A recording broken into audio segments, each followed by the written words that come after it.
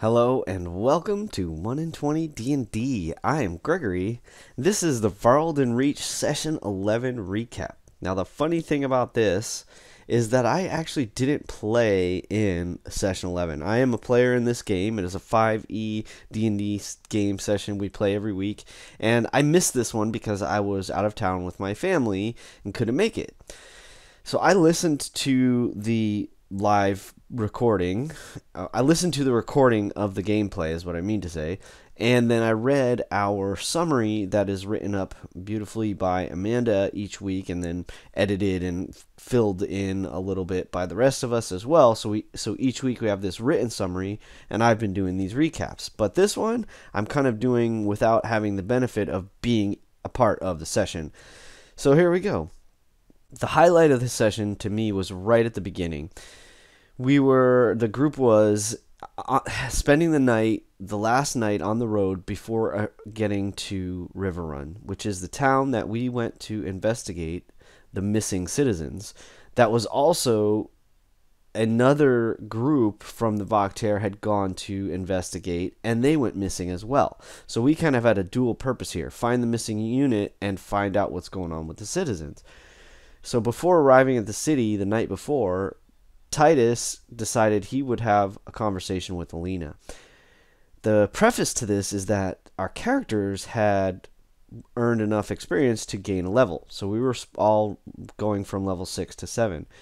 Well, Charles decided he was going to have Titus dual class with Rogue. And the way he did it was by having this conversation with Alina. And it was brilliant. It went something like this. Kind of walked up to Alina, leaned up against a tree and said, you know, back when I was in boot camp, basic training for the military, for the mercenary soldiering that I did, my drill instructor ingrained in us this idea that a soldier that doesn't adapt is a dead soldier. And I really took it to heart back then, but I had kind of forgotten it.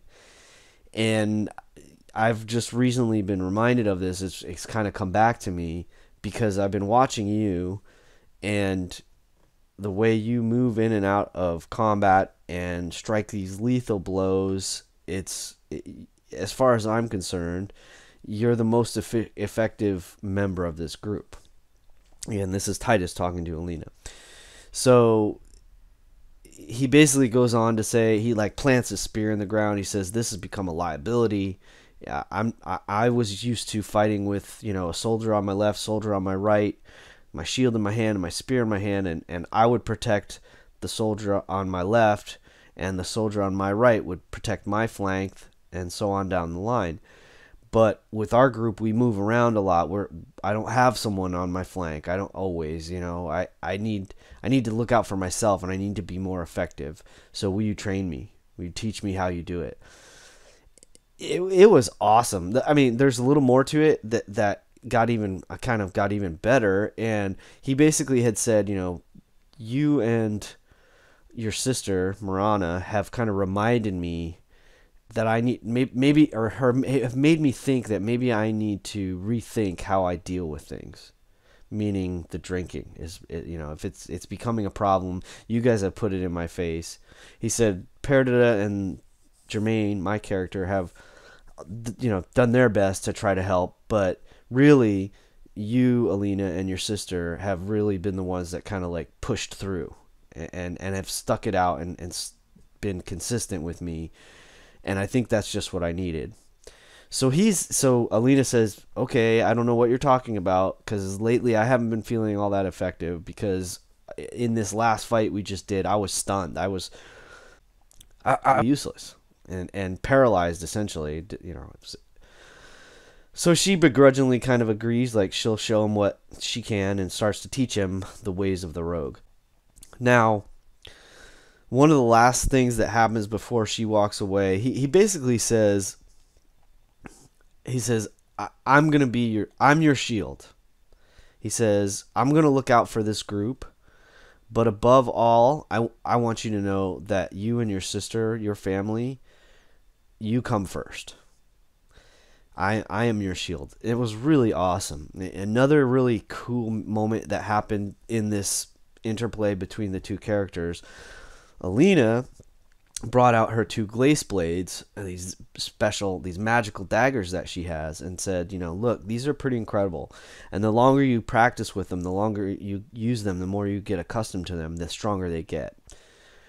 If something ever happens to me, I want you to take these and I want you to use these. And that was awesome. And similarly, one other thing that Titus mentioned to Alina is, if I ever become, if the drinking becomes a problem again, just leave me. Just take me out or leave me behind.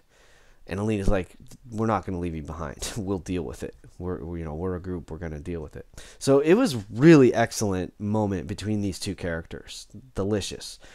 Marana kind of saw the interplay but didn't hear it. I assume that maybe some of the others of the group might have caught it, but again, I wasn't there, so I didn't partake in it, and I don't think it was really important at that moment, but it was really beautifully played out, and it impressed everyone. In fact, it impressed our DM so much that he gave Titus inspiration for the game for that moment, which was cool. It was a good character development moment. And it was one of the coolest level up moments that he had ever witnessed. It's one of the coolest moments. It probably is the coolest moment I've ever seen for leveling up. So kudos, Charles. That was brilliant.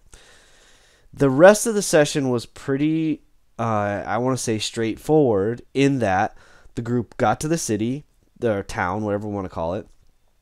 No signs of life. They search around.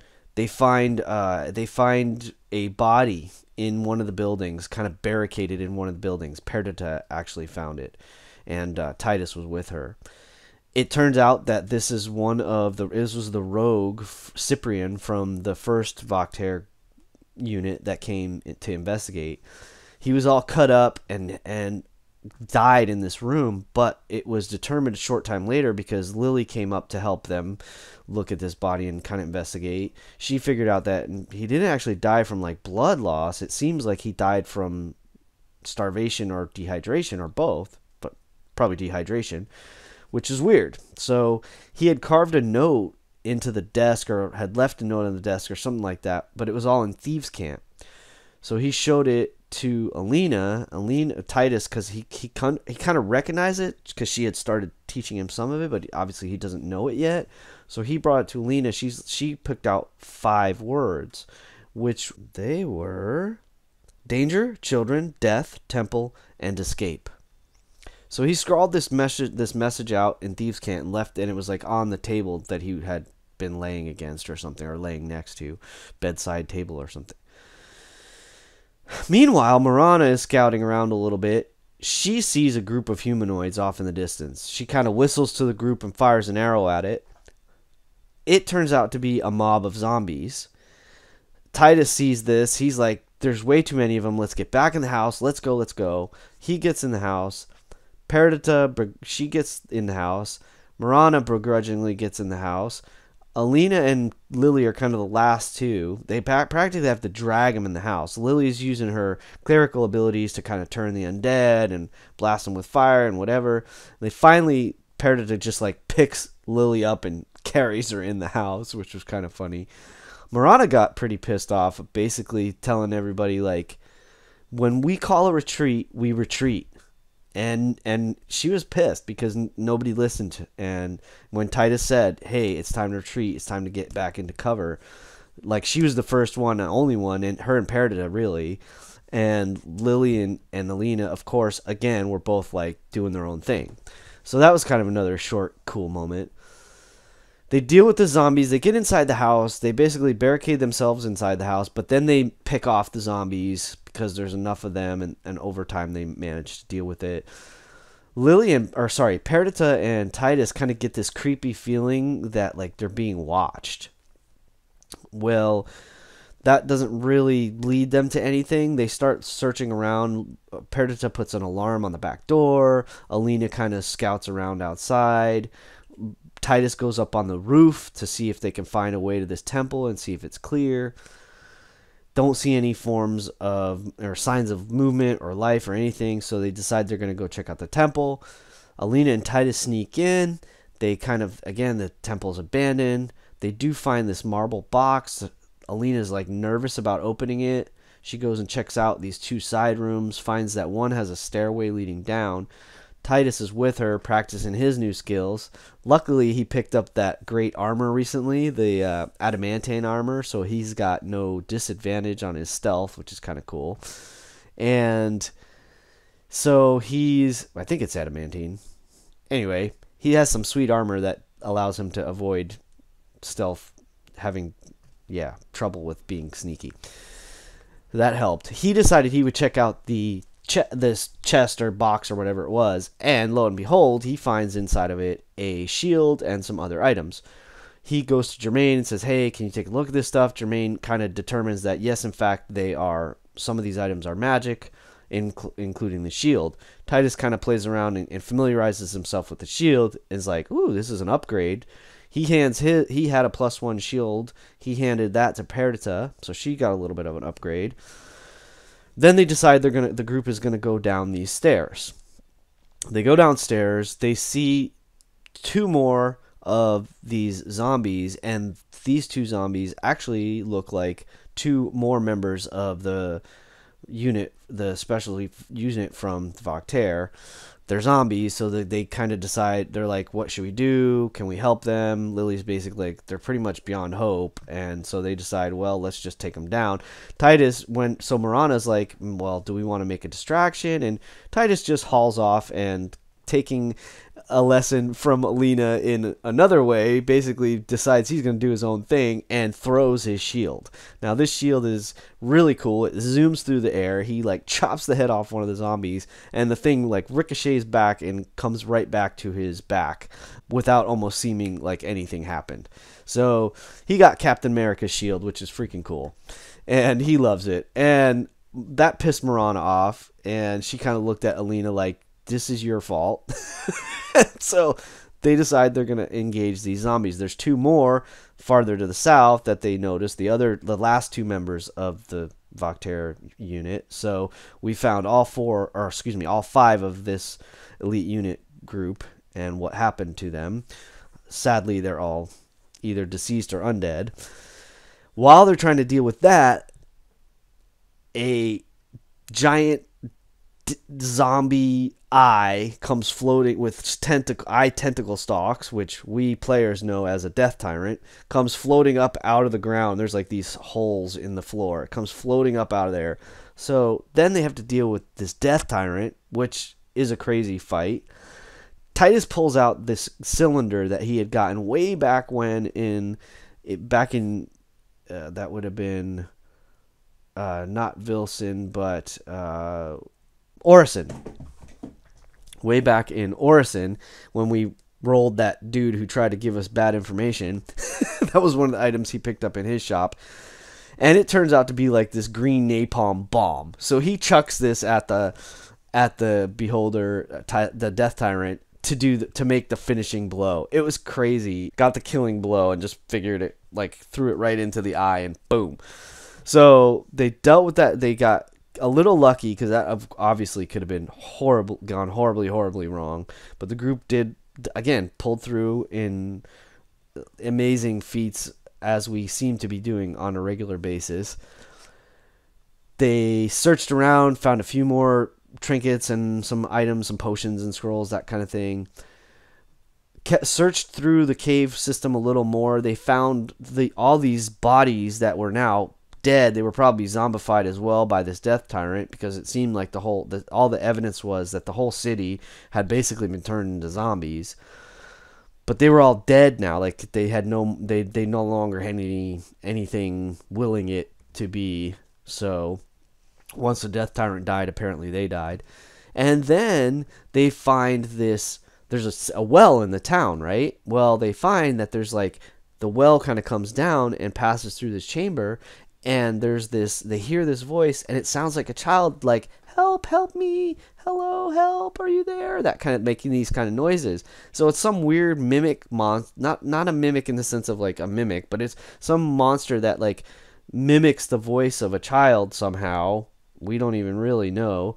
They just like wiped that out right away, and basically determined that they had kind of cleared out this cave system and dealt with the threat. So they go back up to the surface. deal with Perdita, especially really wanted to like give Cyprian some kind of like last rites or something like that.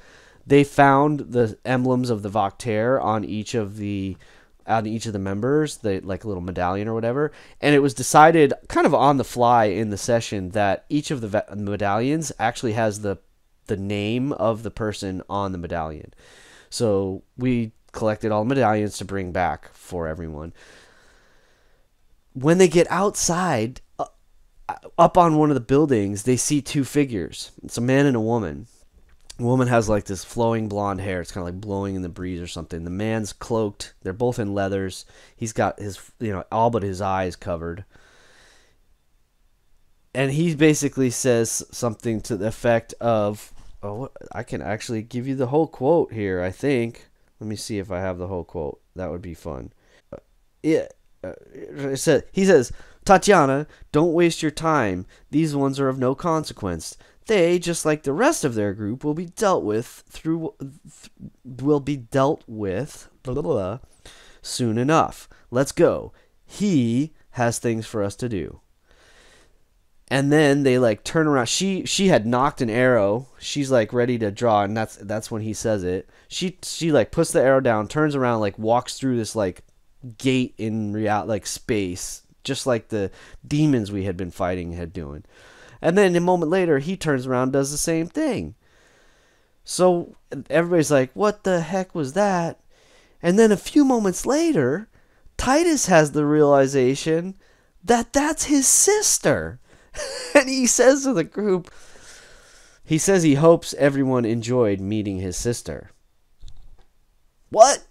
So bomb dropped on the group. Okay, your sister is a villain? And you have a sister? And okay. So he's freaked out. He decides he can't handle this at the moment and breaks down. And he had been doing really, really good up to this point. He had been like resisting the drink, consciously, intentionally resisting the drink, and that snapped him. He's like, he pretended he was going to go search the rest of the city for any other maybe survivors, but he sneaks off to try to find a bar or something.